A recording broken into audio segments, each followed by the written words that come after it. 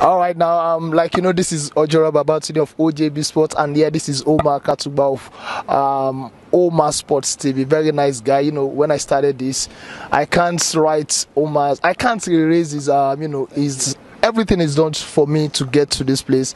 Top guy. So now, Oma, let's come back to you. Tell me, how was it covering your own first AFCON? Like me, I'm covering mine now. You've been doing this for quite a while. It was a great experience. I was 23 years old.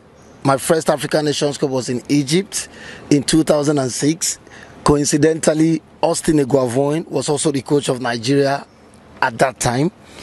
I was working with late Felix Okugbe of his gentle soul, rest in peace. Then we were working together on Mundia Sports. So when he told me that there's an opportunity to go to the AFCON in Egypt, that he was going to help me get the visa, he was going to help me get accredited, but he will not fund my trip to Egypt. I was just 23 years old. I was earning 15,000 naira. 15,000 naira. I was living in Ikorodu.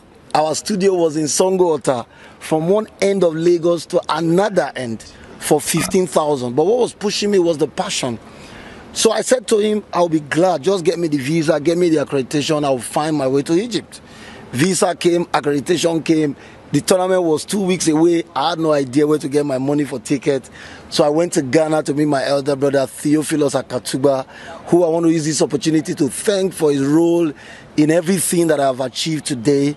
How he gave me the opportunity to be on TV, how he encouraged me from talking football in the hood to talking football on television.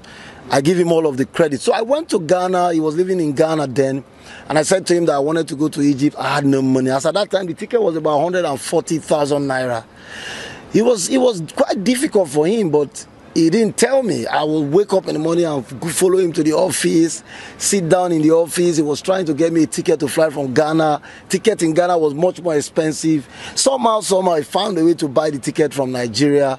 So he got a ticket in Nigeria. I ran back to Nigeria. I got to Lagos. My flight was on that day. My bag was at the airport. Ticket was waiting for me at the airport. I rushed to the airport, got on the plane, and I was going to my first African Nations Cup. And also, coincidentally, my first trip out of Nigeria. It was a dream come true. You were in Ghana? Well, okay. Let's say my first trip by plane. Exactly.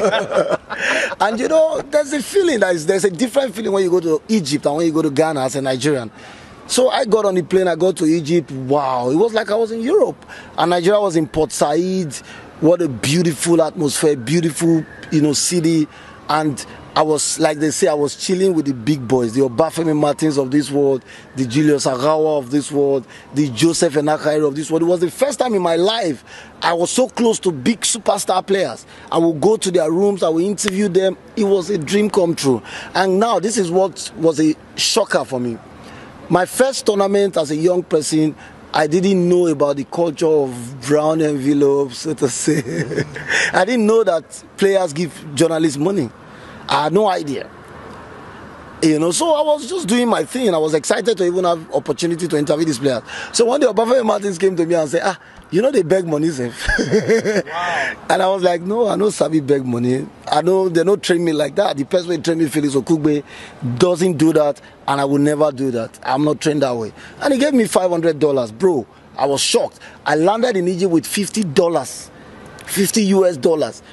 I didn't ask any player for money, but they were so nice to me. Seeing a young guy at 23 covering the African Nations Cup, Agawa was so nice to me.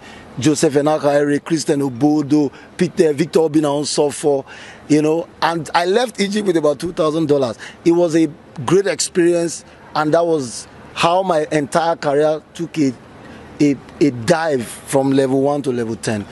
So far.